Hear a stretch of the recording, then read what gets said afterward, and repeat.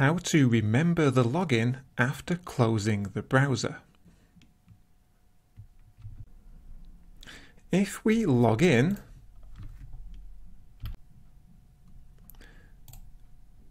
but then close the browser,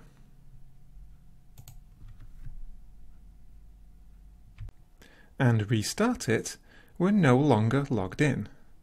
This is because the session cookie is set to expire at the end of the session, which means when the browser is closed. So when we restart the browser, a new session is started and we have to log in again. It would be nice for your users if the site remembered the login for their next visit, so they didn't have to log in again. One way to do this could be to stop the cookie from expiring when the user closes the browser. This can be configured in PHP. By default, the cookie lifetime value is set to 0, which means it expires when the browser is closed. So let's try changing that value to a value other than 0. For instance, this is the number of seconds in 10 days. I'm doing this using ini_set here in the front controller, but you could do this directly in the php.ini configuration file if you have access to it, or even in the htaccess file if you're using Apache. Now if we look at the session cookie, we can see it has a specific expiry date. If we log in,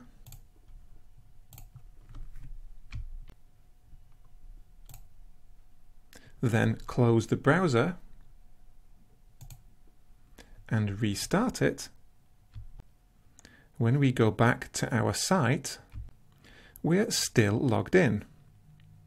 However, doing it this way means it's not optional. It's pretty standard behavior for sites to log users out when they close the browser, unless they've specifically chosen for the login to be remembered. Plus, it's not best practice to be changing PHP configuration settings in your code, and you might not even have access to do that on shared hosting. There's a better way to do it. When the user logs in, we can give them the option to remember the login even after the browser is closed. If this option is selected, when the user logs in, we generate a unique token and store it in the database with the user record. Then we set a cookie in the user's browser with the same token. If the user closes the browser and then returns to our site another time and requests a page that requires login, the cookie value is sent back to the server. We can then look up the value in the database and log the user in automatically. So when the response is sent back, the user is automatically logged in.